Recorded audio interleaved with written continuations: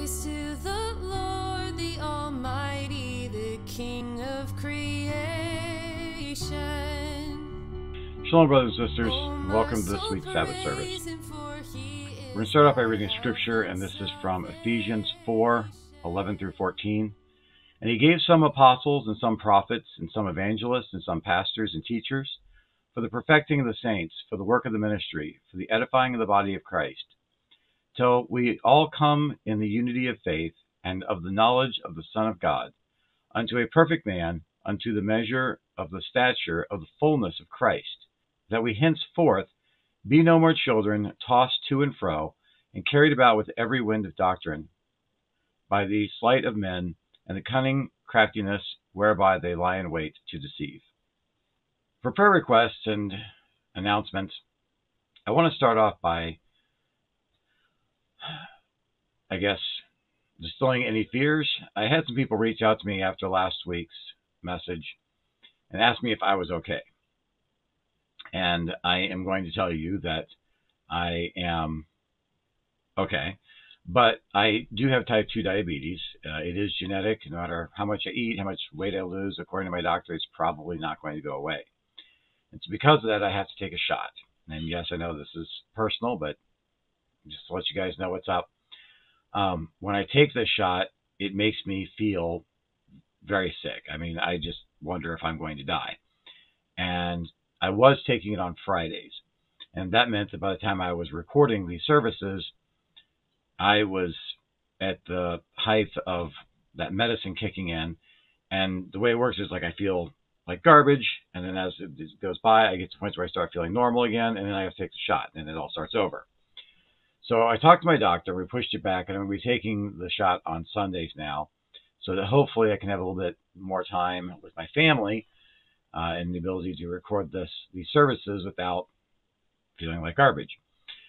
And then, there'll be a little bit of Sunday and a little bit when I'm at work where I won't feel well, but I mean, that's just how it's going to be. She says she's trying, the goal is to try to get me off the medicine, and I hope that's possible. I could definitely use your prayers, but yeah, all of that makes me very lethargic. It makes me not really want to do anything, and so it makes it a little difficult for me to get the work done. So am I okay? Yeah, I'm okay. Am I okay? No, not really. But I am moving forward. I am getting this done to the best of my ability, and I would appreciate your prayers so that the Lord will help heal my body if possible. When I say impossible, I know it's possible if it's His will to do so. And I also want to make sure that I continue having the strength to push forward and get this work done, because this work is important. That said, this is one of the reasons why it's so important that we get me off of these Sabbath service videos. We really need to get, we have a committee of people, and I appreciate all of them, and we need to get some people that are willing and able to be recorded so that some other people can take over these Sabbath services, as I mentioned in the past, because there's a lot of work to do, and I can't get it all done by myself. And I do appreciate the help that I'm receiving. I really do. This is a large work. There's a lot to do, and everyone's doing a little bit, and the more hands we have, the lighter the load will be. So if you feel called to just be here, I really appreciate that. We really appreciate that, because it means that we are doing what the Lord asked us to do, and if it's edifying you, then that means that everything's falling in place the way that God wants. At the same time, if you feel called to be more active, whether in the background or in the foreground, please don't hesitate to reach out. We have several committees going now, which leads me to the next part of the announcements, and that is that we are currently, as a temple committee, looking at purchasing land. And so we have a brother that's willing to match funds with those that give, so we need money, obviously, to buy the land. It looks like that's not going to be necessarily a problem if everything works out and where we're looking at. But once we have the land, what are we going to do with it? We can't buy the land unless we know that we're going to be able to care for the land. We're not going to buy it just to sit on it and let it go bad. So we need the financial resources and the people that would be able to help with this project. And that can be just as simple as setting up $5 to $20. A full tithe is 10%, whatever you feel like that is for you, whatever that means to you.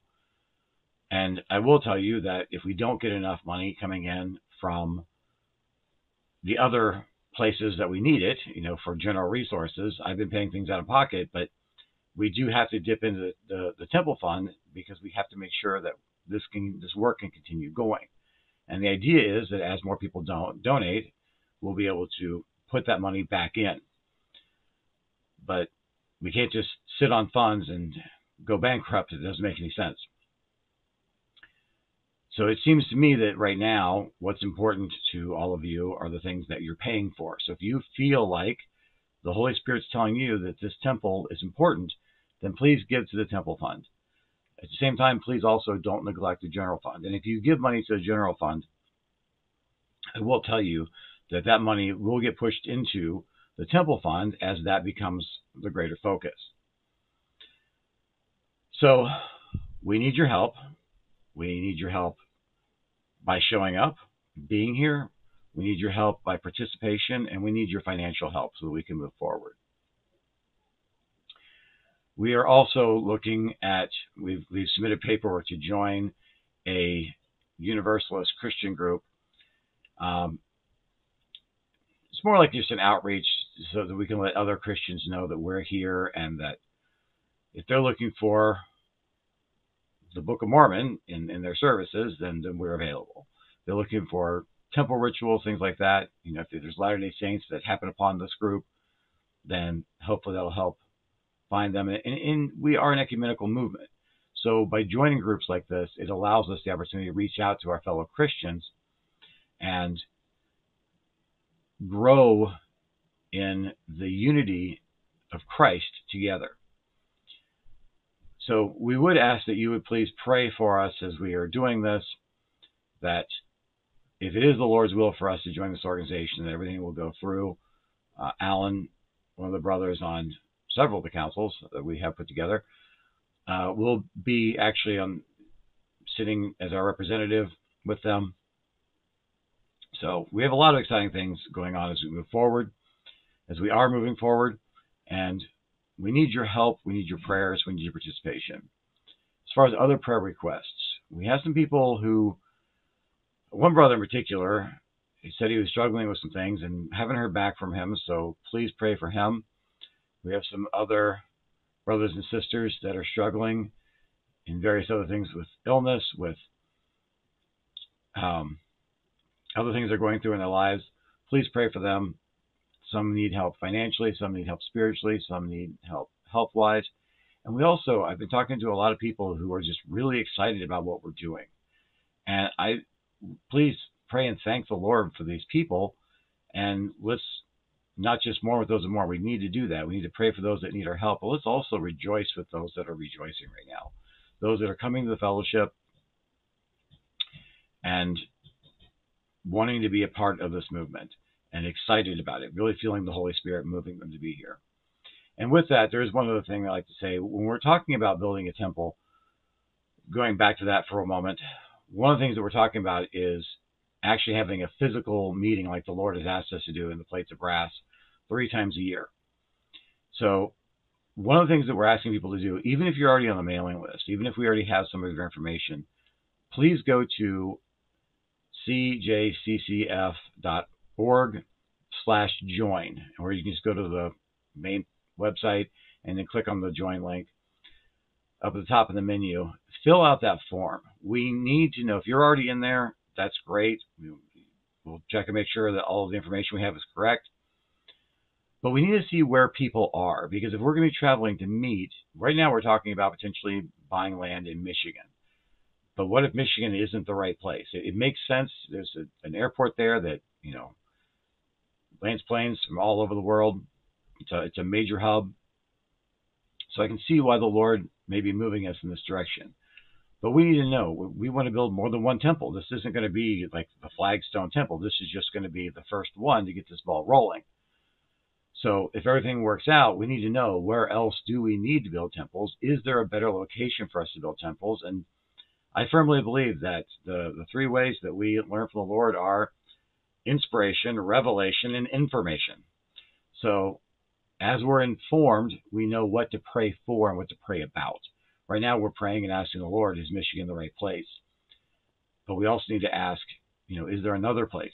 Is there somewhere else we should build first? And if you want to know more about what we're planning, feel free to reach out to me. And if enough people do, then I can make a video talking about that. Right now, just know that we're looking to buy about 5 acres of land, preferably with a house on it, so we can use that as a place for people to stay as they're traveling. And we want to build a garden and a temple so that we can feed the people in that community, both physically and spiritually. That is the goal. And we want to do this in a sustainable way. So with that, if you'd like to take a moment to pray and sing a hymn, please pause the video to do so now.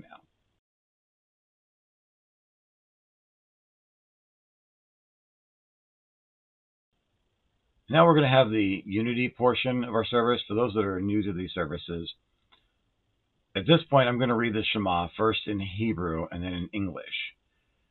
And then I'm going to pause for you to read it back together. I wasn't going to say to me, but together is a more appropriate way of saying it.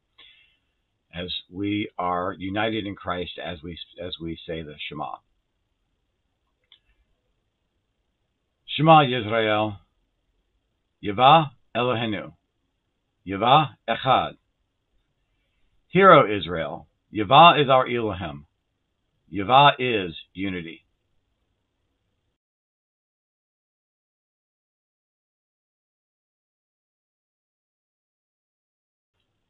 When I woke up this morning, I woke up with a start.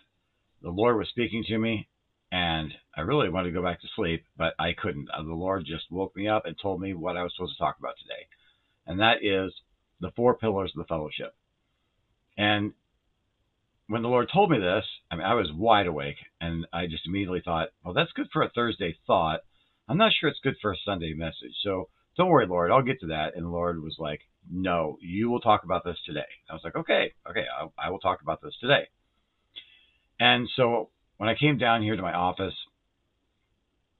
I had a scripture in my mind. The Lord didn't actually give me a scripture, but I had a scripture in my mind, and it was this one in Ephesians. And I read that earlier, and it's what I'm going to talk about, but I'm going to talk about it in light of how the fellowship is organized. And to be quite frank, the Lord has me do these things sometimes, and I don't understand, because in my mind, we are not anywhere near ready for this. And the Lord has even told us we're not ready for this. I've received 2 revelations, at least, talking about how we're supposed to start off as a council of 50, and then as we get enough people in each quorum to actually be a quorum, then those can separate out from the council of 50. So we can't have a quorum of 70 with only 170. We can't have a quorum of apostles. I guess we could have a small quorum of apostles with 4 apostles, but really, in my mind, you need at least 6, if not 12. So how do we organize this once we get there? What is it? What's the end goal that the Lord has us working towards? That's what I feel He wants us to talk. He wants me to share with you today as a message, and so that's what I'm going to talk about. And I can very easily just say this. There are 4 pillars, and I'm going to put a diagram up to show you what this looks like. In the first pillar, we have the first presidency. And in the first presidency, I feel the Lord telling me that we are to have 5 members of the first presidency. I know it's traditional to have 3, but for whatever reason, I feel the Lord telling me that we need to have 5. Once we have 3, that will consist of a quorum, and we will separate out of the Council of 50 like we did previously when we had 3. But the ultimate goal that the Lord is giving me is 5. Then, in this column, working with the first presidency, is the Council of 50. And our role is that of leadership and facilitation. So myself as the first elder, and once we call another elect lady, we would become the co-president of the Church of Jesus Christ and Christian Fellowship. And the other goal is the School of the Prophets, the other duty, I should say. So in this column, we have organization and education. And really, I've said this before, and I'll say it again, in my mind, we are facilitators. We're not dictators. And so because of that, that's why I say there's 4 pillars. It isn't a pyramid where under us are everybody else. It's more like next to us is the next group with their assignments and their callings. And the second pillar is that of the apostles. And just as the first presidency, it's only going to be 5 of us, so we have a council of 50. The apostles, there's only going to be, if everything ever gets properly organized, let me go back a second. There will be a first presidency for the Brotherhood of Christ and a first presidency for the Sisterhood of Christ.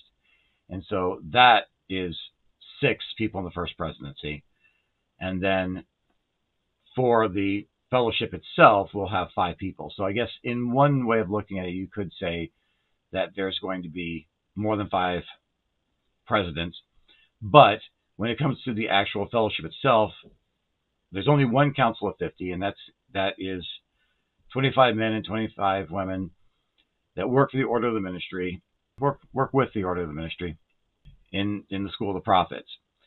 And then for the apostles, there's going to be 24 apostles, 12 for the Brotherhood of Christ and 12 for the Sisterhood of Christ. And out of that, 6 brothers and 6 sisters will form the quorum of 12 apostles for the fellowship of Christ.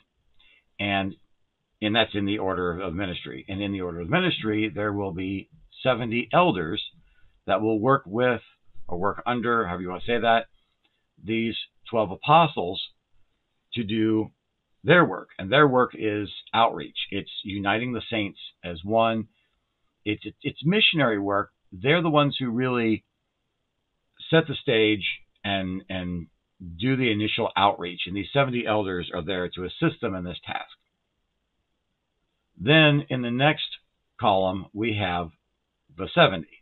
And the 70, or we should say the council of 7, and they oversee the 70. And there's 7 high priests in the Brotherhood of Christ and 7 high priestesses in the Sisterhood of Christ. And from that are called the 7 presidents. And there's either going to be 3 high priests and 4 high priestesses, or 4 high priests and 3 high priestesses, depending on how this works. And I will tell you that it isn't by seniority. So once this council of 7 is organized, they will vote, and they'll say, the Brotherhood of Christ will vote and say, this is the president of the council of 7, and the sisterhood, the council of 7, the sisterhood will vote, and they will say, this is the president of the 7 for the sisterhood, and those 2 will become the co-presidents of the 70 for the order of the ministry, for the fellowship of Christ. And these have their own quorums of 70. And initially, as we grow, the goal is to first create the council of 7 and then to create a council of 70. But eventually, if we grow the way that the Lord desires, then each of the 7 presidents will be the president of their own council of 70. And basically, they take the work that the apostles are doing.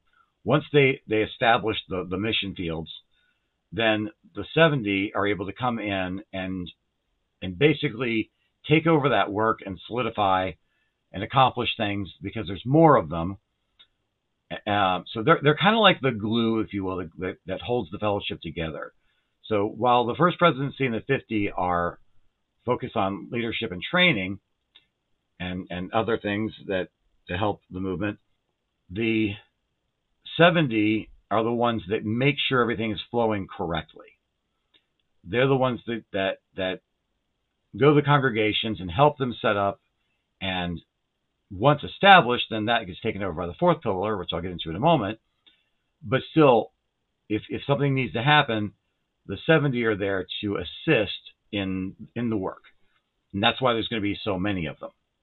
And the 4th pillar is the patriarch and matriarch in the council of evangelists, or the high council. And their role, they're also a prophet and prophetess. They're revelators. They obviously receive patriarchal and matriarchal blessings from people.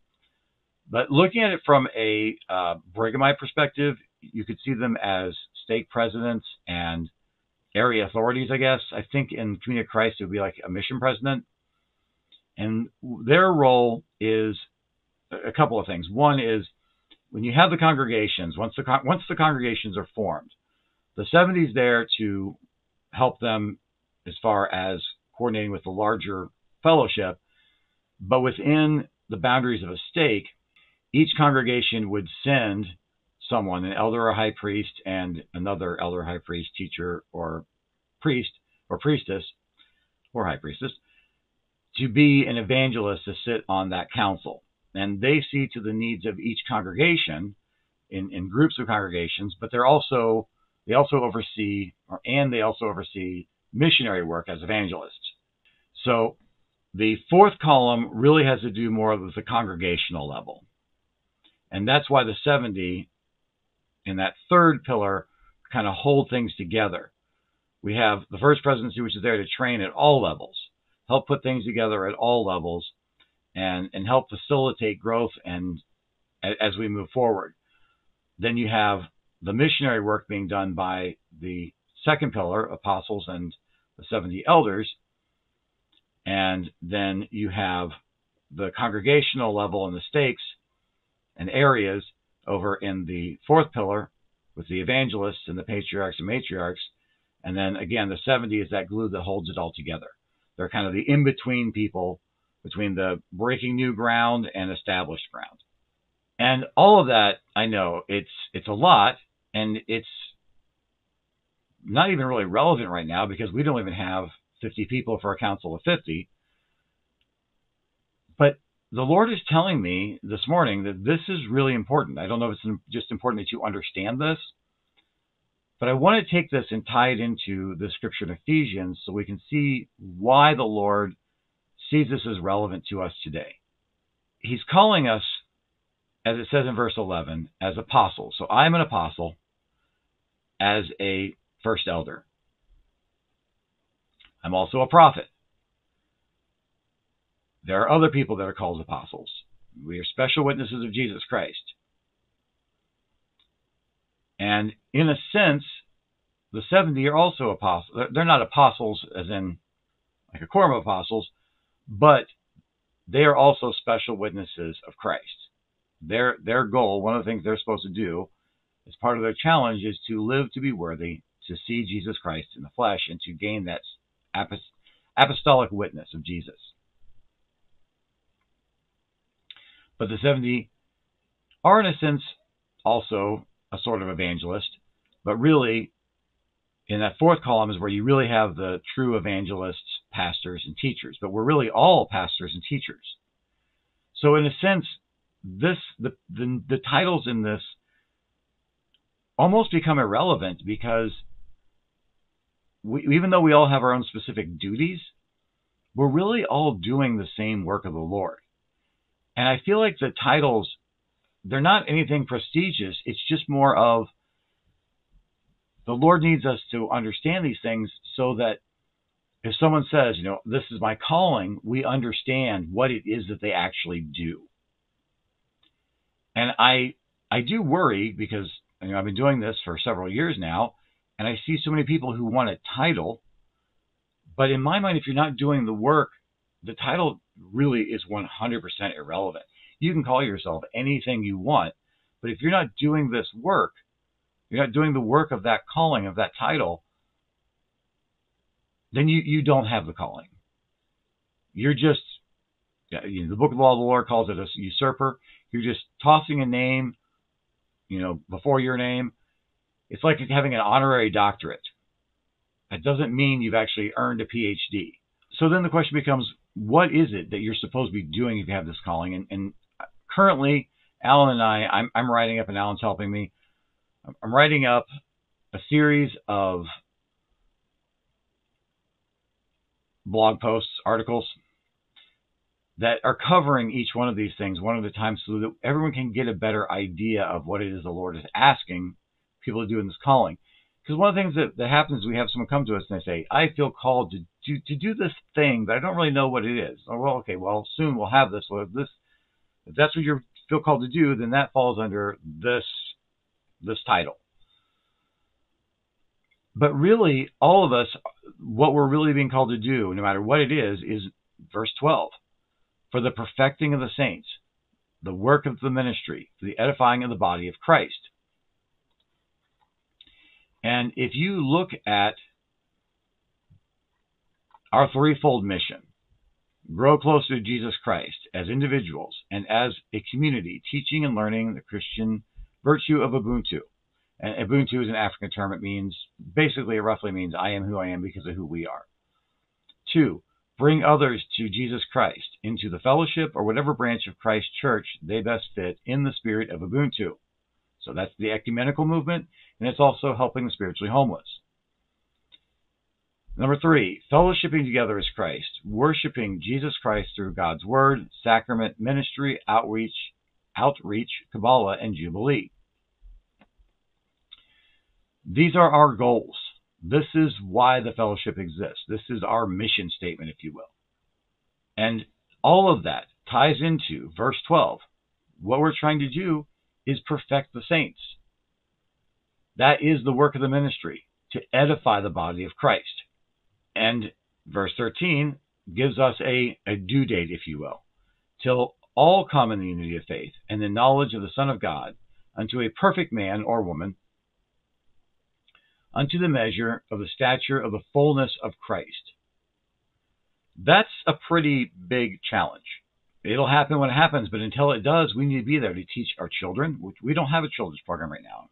The lady who recently said that she might be interested in helping with that, but we need people to put together a children's program. It shouldn't be just one person. We need a committee to do this.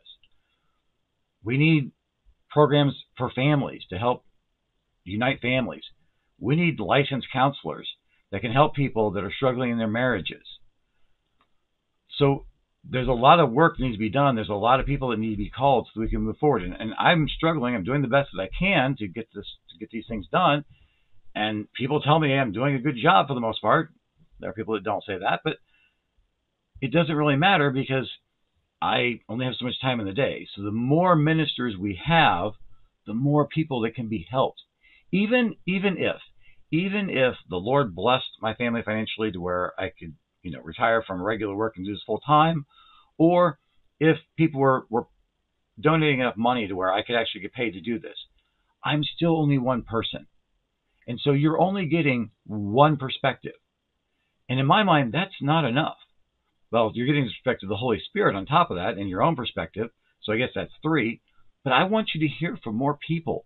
I want you to hear from other perspectives than just mine. It makes it easier for us to learn. It makes it easier for us to grow. And I will tell you, I am trained to teach. I've been doing adult teaching for a couple of decades now. But I don't know anything about teaching children. I have 7 kids, and I do my best to teach them. And I kind of know what works for them because they're my kids. Kind of around them quite a bit. But I am not an expert. I'm not really qualified to put together a program for children. And I have tried to do this, but I haven't had time. And I really genuinely believe the reason why I haven't had time is because the Lord's like, hey, look, we need somebody else to do this and not you. You get too technical. So this is the point of what we're doing. We're trying to bring people together in Christ. We're trying to strengthen the family units, whether they be monogamous, polygamous, heterosexual, homosexual, or anything else. We don't define marriage for you, but however you define marriage, we want to help you grow in Christ as a family, because the family really is. So the church is us individually, right? But Jesus says that where 2 or 3 gather in my name, there am I. So the first organization of the church always has to be the family. And we really mean that when we say that in the fellowship, because we encourage you to have a temple in your home, to have church in your home. Not just a little class, but actual worship of the Lord. If you have someone with the priesthood, bless and partake of the sacrament. If you have someone that is authorized as the keys, however you want to say that, for temple rituals, I love seeing, or not seeing, but knowing that husbands and wives are performing these rituals in their homes. It makes them sacred places. They are sacred places without them, don't get me wrong. At the same time, when we're doing these rituals, we're doing the works of the Lord in our homes. That is a special thing. It really is. When Christine and I have done these in our home, I felt the Spirit so strongly, and it is a true blessing. Why is this important? Why do we need these things? Verse 14 answers that question, that we henceforth be no more children tossed to and fro and carried about with every wind of doctrine by the sleight of men. So there's two things here. I want to stop reading the verse there. We get tossed to and fro because, say you're reading a book and you go, wow, this makes sense. I get this. Then you read another book. Oh, okay, well, now I'm getting a new perspective. Well, now it's like, well, I'm reading both these books and these two things aren't together. You need another person to talk to kind of figure these things out. And God is one of those people, obviously. At the same time, though, when we get together and talk as human beings, engaged, speaking spirit to spirit with the Holy Spirit in our midst, our understanding grows exponentially. And so, by coming together as Christians, we're able to not be tossed to and fro and get confused as to what we should and what we shouldn't be thinking, believing, doing. And when I say that, I want to be very clear. I don't mean that there is a list of beliefs that you have to follow. We're all figuring this out together. But it's good to know that there's a safe place we can go to figure this out and that you're not doing it alone. Carried about by every wind of doctrine. I really don't like talking like this because I feel like I'm just insulting the church that I grew up in. But it's the only church that I really know, so it's the one I'm going to have to go with. It always drove me crazy that once the president of the church would die, it's like, okay, well, we're going to throw this stuff out the window. The best example in my mind is President Hinckley. I loved President Hinckley. He was a good guy. He did some bad things, don't get me wrong, but his testimony of Christ was beautiful, and he did a lot to bring the Book of Mormon and the gospel of Jesus Christ into the forefront of public conversation. That's a beautiful ministry. One of the things he did was he started this program, I Am a Mormon. Loved it. I'm a Mormon. Here's what I believe. Here's what it means to me to be a Mormon. Well, he dies. That kind of goes out the window. All that stuff kind of stops. They focus on building a mall or something. And then that president dies, and the current president's like, hey, when you use the word Mormon, the devil wins. Literally just throwing out everything that the former prophet had said. I can go back further. We can talk about Adam God theory. We can talk about blood atonements and all these other things that were abandoned as different men took over the leadership of that particular church. And growing up in the church was very confusing. If I read whatever was placed in front of me by that church at that time, it told a completely different message than where they were getting the quotes from the Journals of Discourses and other places from the previous leaders of that organization. And so I really struggled. I was like, how do I know what's true? How do I know? Like, does this mean that Brigham Young was a false prophet because we've abandoned the majority of the new doctrines that he brought in? I really wondered that. Now, some things make sense, Okay, well, you got to stop polygamy because you got a new revelation. But there was no revelation to start the black ban, and they needed one to end it for some reason. I don't understand. But I just really felt like in that particular text when I was there, like I was just constantly being tossed around doctrinally, theologically. And I finally just got to the point where I was like, okay, well, this is how I have to see it. The scriptures are the doctrine, and whatever these people are telling me is the theology. The theology is going to change forever, but the doctrine is always what's true. And I had to stick to that pure doctrine. In the fellowship, it's a little bit easier because we don't tell you what to believe. We encourage you to share your beliefs with us so that we together can figure out what it is that the Lord is telling you personally, me personally, and so on and so forth. And by doing this, we have the freedom to grow on our own instead of being told what and how to think. And as someone who came from a church that, okay, you're supposed to think this. Oh, whoa, you're not supposed to think that anymore. You got to stop. We're doing this now. Get with the program. It's just a lot easier to feel safe and secure, and also feel like you're not have to constantly worry about whether you're going to get in trouble for teaching apostasy. So because of this, we're not being constantly thrown about by every wind of doctrine. We're able to come to the Lord and come together in Christ and figure these things out and move growing in grace together. And then the final thing it says here, and the craftiness, by the sleight of men and the craftiness, whereby they lie in wait to deceive. There's two sides of this. There's the people who literally just lie in wait. They're like, okay, I can't wait to lie to you and give you anti-Mormon literature. I mean, I bore my testimony this week on James Strang, and there are some people that, without even watching the videos, just, he was a fraud and here's why. I'm like, half the things you're saying here aren't true. So there are these people that are literally lying about this prophet of God. And there's no difference in my mind between one group of Latter-day Saints lying about James Strang and non-Latter-day Saints lying about Joseph Smith. It's the exact same thing in my opinion. We need to be honest. We need to stop lying in wait to deceive. And at the same time, we also have the deceptions of Satan entering into our churches, saying things like that black shouldn't have the priesthood. And that wasn't just a Brigham Young thing. David Whitmer said it too. So you can't just get on the Brighamites for that. It was Joseph Smith III that actually said, no, I'm going to God for the answers. And he did, and he received the revelation. And the revelation said, ordain everyone that's worthy. I don't care what color the skin is.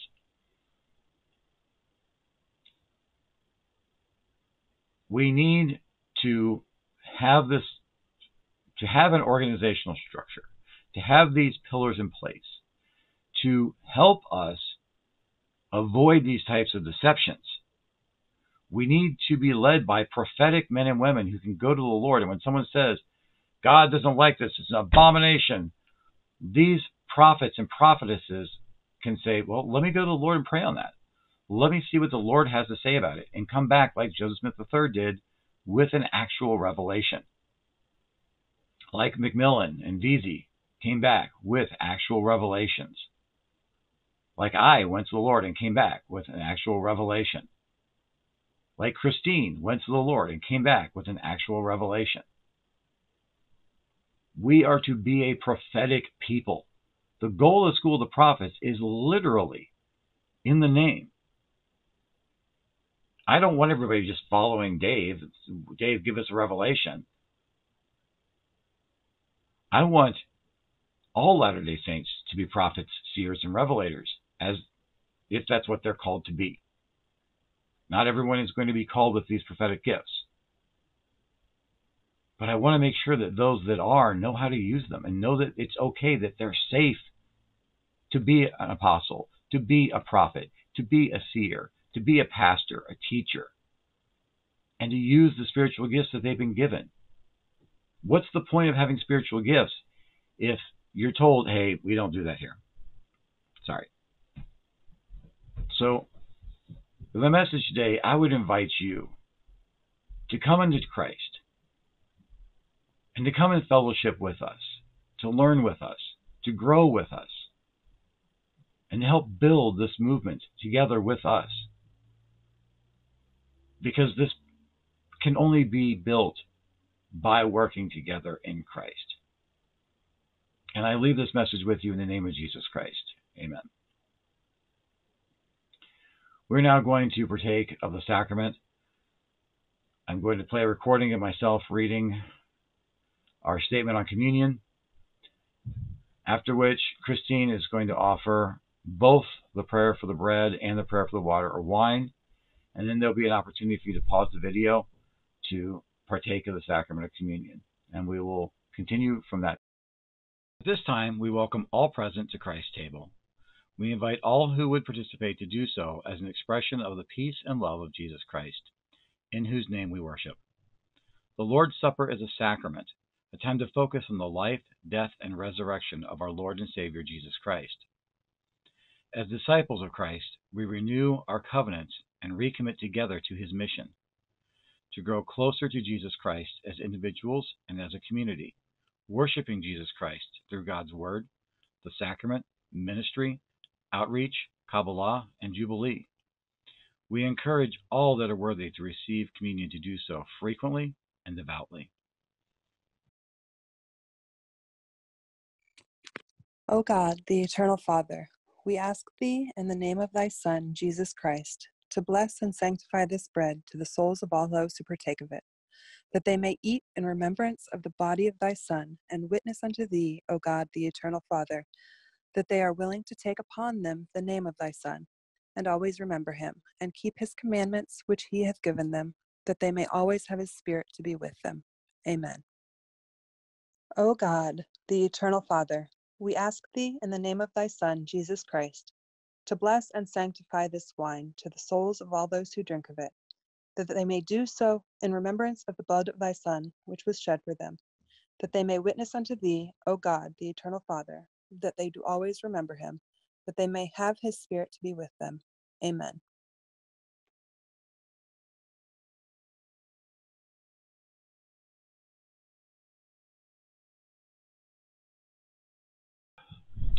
I want to thank you for being with us today, sharing in communion with us, sharing in the Shema with us. And I wanted to just remind you one last time to please like and share the video if it helped you. And also to please be sure to go to the website, cjccf.org/join, and fill out your information. You need to we're asking you to do this if you just want to be a member or if you want to be a part of the ministry, so that we can reach out to you and see how we can do more together in Christ. I'm now going to go ahead and offer a closing prayer.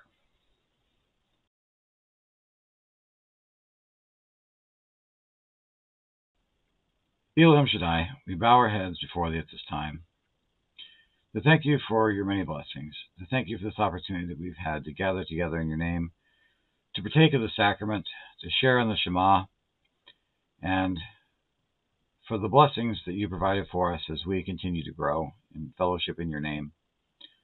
We ask that you please bless all those that feel your Spirit telling them to work with us in helping to build the temple. Please bless them with the financial resources that they need so that they can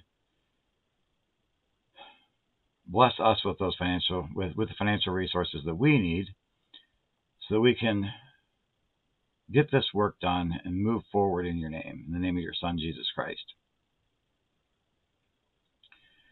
We ask that you please bless those that you have called to come and help with these services and building programs, to help us raise our children in Christ and help us to strengthen our families in Christ.